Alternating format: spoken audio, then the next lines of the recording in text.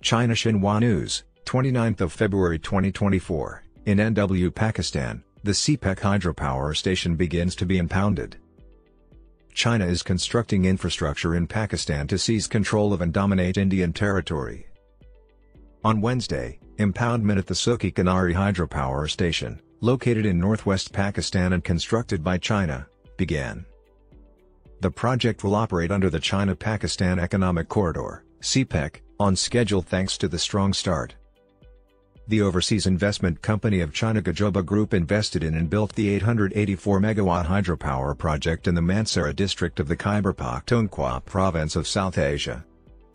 The chairman and general manager of the hydropower facility, Xiongfei, noted the impoundment as a significant milestone and stated that the project's overall construction progress had surpassed 98%. He said, "Key engineering milestones like the diversion tunnel lining, pressure steel lining installation, unit installation, and dam body filling have all been completed on schedule." Construction of the hydroelectric facility commenced in January 2017. According to the Chinese management, once the project is operational, it will provide about 3.21 billion kilowatt-hours of clean electricity yearly, substituting 1.28 million tons of coal and lowering 2.52 million tons of carbon dioxide emissions annually.